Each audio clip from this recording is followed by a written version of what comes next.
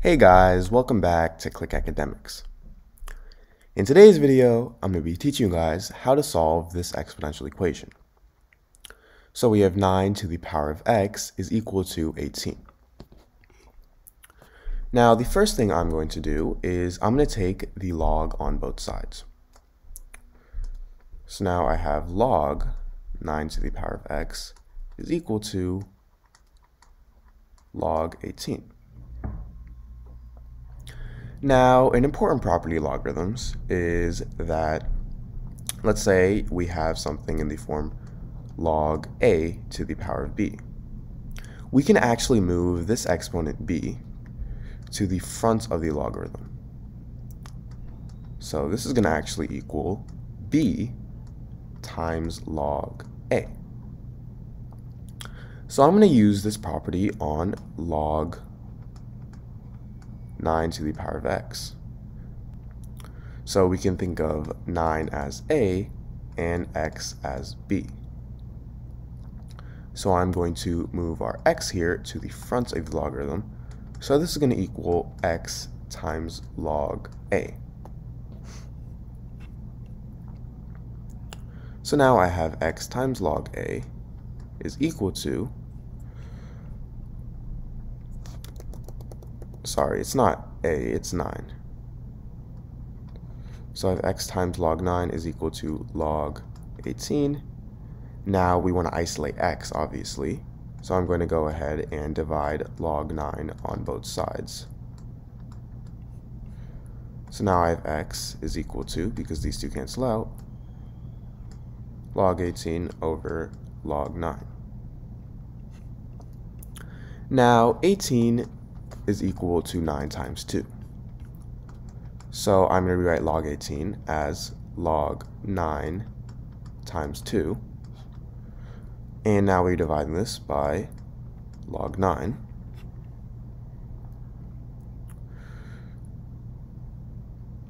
So now if I have a logarithm in the form log a times b, this is actually equal to log a plus log b. Because remember, if you guys already didn't know, when you're adding logarithms, you're technically just multiplying the two numbers in front of the logarithms. So now log 9 times 2, this is going to equal log 9 plus log 2.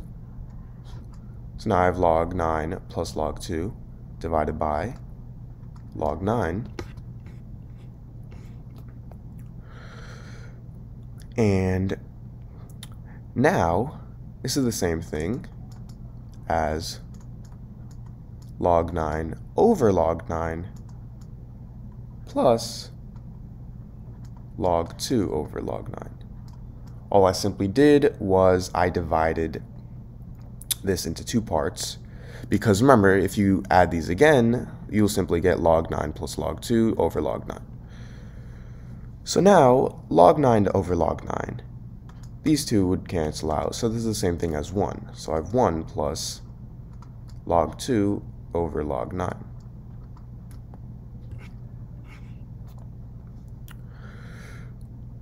Now, log 9, well, 9 is the same thing as 3 squared.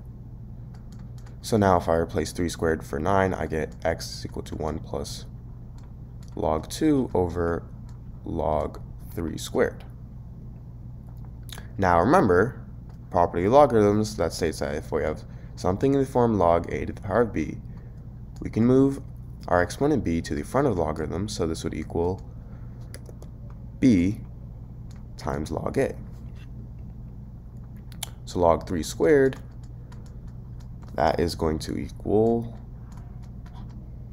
we move the 2 to the front of the logarithm, so we will have 2 times log 3. So now I have x is equal to 1 plus log 2 over 2 log 3. Now log 2, this is equal to approximately 0.301. and log 3. This is equal to approximately 0.4771. So now if I go ahead and substitute in log 2 and log 3 into our original equation, I get x is equal to 1 plus, now log 2 is equal to 0.301, so I have 0.301 over 2 times log 3. Log 3 is equal to 0.4771, so I have 2 times 0.4771. So now I have x is equal to 1 plus 0.301 over 2 times 0.4771. Now let's simplify this. 2 times 0.4771. This is equal to 0.9542. So I have x is equal to 1 plus 0.301 over 0.9542. Now I'm going to go ahead and simplify 0.301 over 0.9542. So this is equal to 0.3154. So 1 plus 0.3514 is simply 1.3154. So x is equal to 1.3154. And now I'm going to give you guys a similar problem, but which is much easier, and it doesn't require any logarithms. So our original problem was 9 to the power of x is equal to 18. Now I'm going to give you guys 9 to the power of x is equal to 27. So I'm going to ask you guys to pause the video and try to solve this problem. Alright, so I'm assuming you guys pause the video and try to solve the problem. So we have 9 to the power of x equals 27, and 9, this is the same thing as 3 squared. So 9 to the power of x, this is going to equal 3 squared to the power of x, which is equal to 27. And if I have something in the form a to the power of m to the power of n, this is equal to a to the power of m times n. So 3 to the power of 2 to the power of x, this will equal 3 to the power of 2 times x. 2 times x is simply 2x. So 3 to the power of 2x is equal to 27.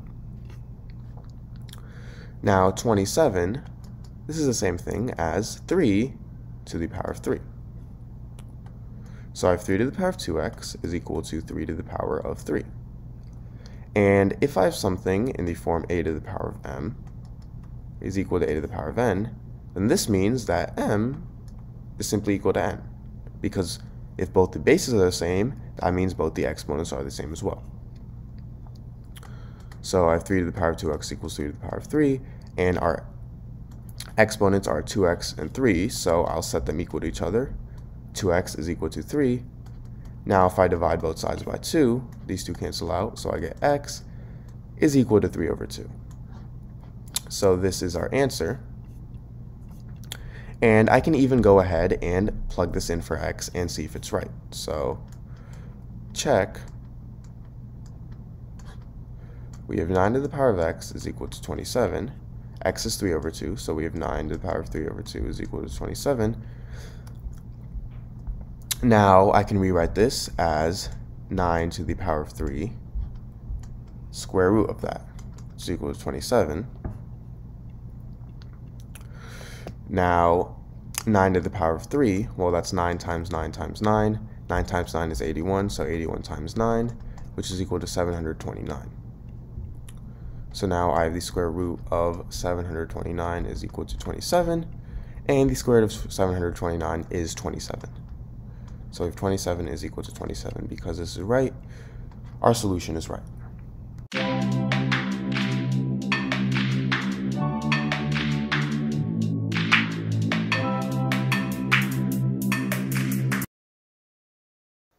Hey guys, welcome back to Click Academics. In today's video, I'm going to be teaching you guys how to solve this exponential equation. So we have 4 to the power of x plus 10 to the power of x is equal to 25 to the power of x. Now what I'm first going to do is I'm going to divide both sides by, 4 to the power of x. So then first off, these two cancel out. So I have 1 plus 10 to the power of x over 4 to the power of x is equal to 25 to the power of x over 4 to the power of x. Now, if I have something in the form a to the power of m over b to the power of m, this is the same thing as a over b to the power of m. So for both 10 to the power of x over 4 to the power of x and 25 to the power of x over 4 to the power of x, I could rewrite this as 10 over 4 to the power of x and 25 over 4 to the power of x.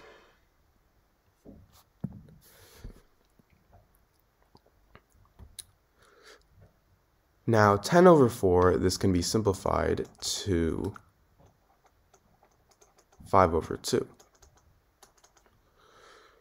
And 25 over 4, this can be simplified to 25, this is 5 squared, and 4, this is 2 squared. So I have 5 squared over 2 squared to the power of x.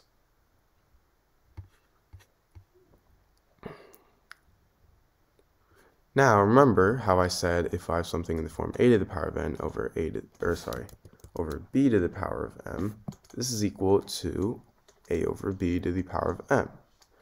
So in this case, I have 5 squared over 2 squared, so we can rewrite that as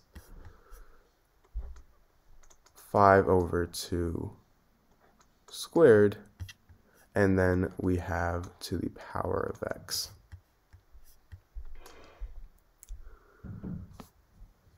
Now, if I have something in the form a to the power of m to the power of n, this is equal to a to the power of m times n.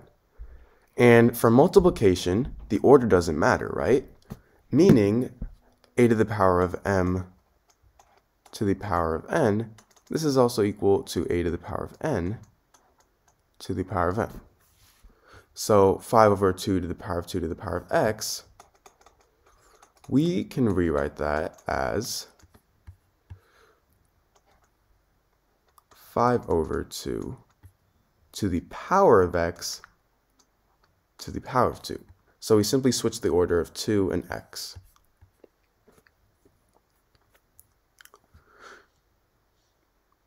So now what I'm going to do is I'm going to let u, the variable u, equal 5 over 2 to the power of x.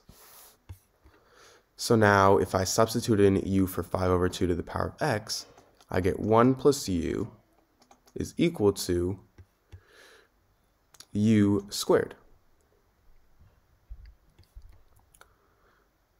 Now I can subtract u and 1 on both sides, so then these two cancel out, and I would have u squared minus u minus 1 is equal to 0.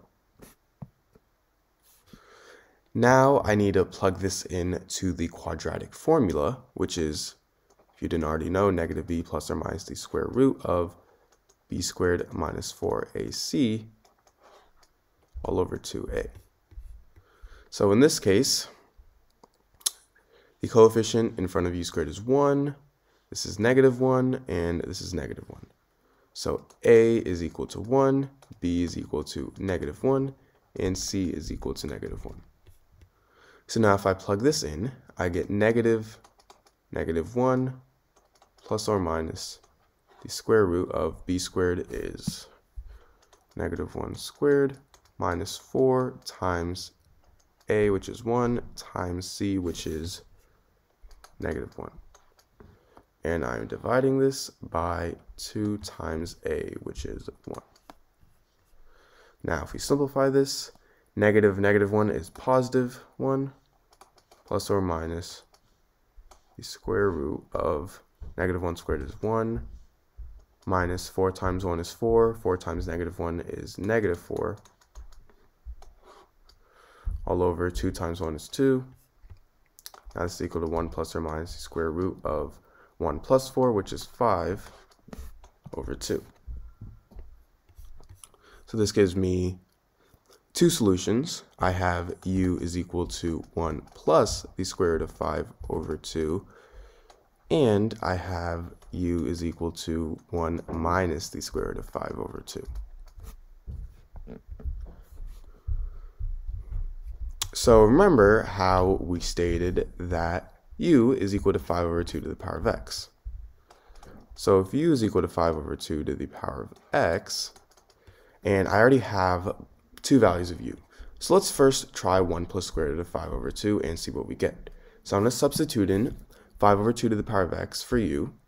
So now I get 5 over 2 to the power of x is equal to 1 plus the square root of 5 over 2. Now I can take the log on both sides, so I have log 5 over 2 to the power of x is equal to log 1 plus the square root of 5 over 2. So now if I have something in the form log a to the power of b, this is equal to, I can actually move this exponent b to the front. So I'll have b times log a. So log 5 over 2 to the power of x, I can move this exponent to the front. So this will get me to x times log 5 over 2. This is equal to log 1 plus the square root of 5 over 2. So now if I divide log 5 over 2 on both sides, these two cancel out, and I will be left with x is equal to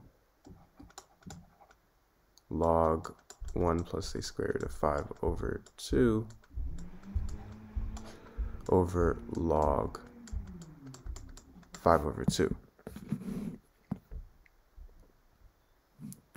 Now if I have something in the form log a over b, this is equal to log a minus log b. So log 5 over 2, this is equal to log 5 minus log 2. So now I have log 1 plus the square root of 5 over 2 over log 5 minus log 2. And this is equal to approximately, if you plug this into a calculator, x is equal to 0.525. Now for our other value of u, we have u is equal to 1 minus the square root of 5 over 2. And now if I plug this in, I get u 1 minus the square root of 5 over 2 is equal to 5 over 2 to the power of x. However, this actually is rejected because 1 minus square root of 5, that is a negative number. And you can't take a power of a positive number and make it negative. So this has no solution, meaning our only solution for x is 0.525.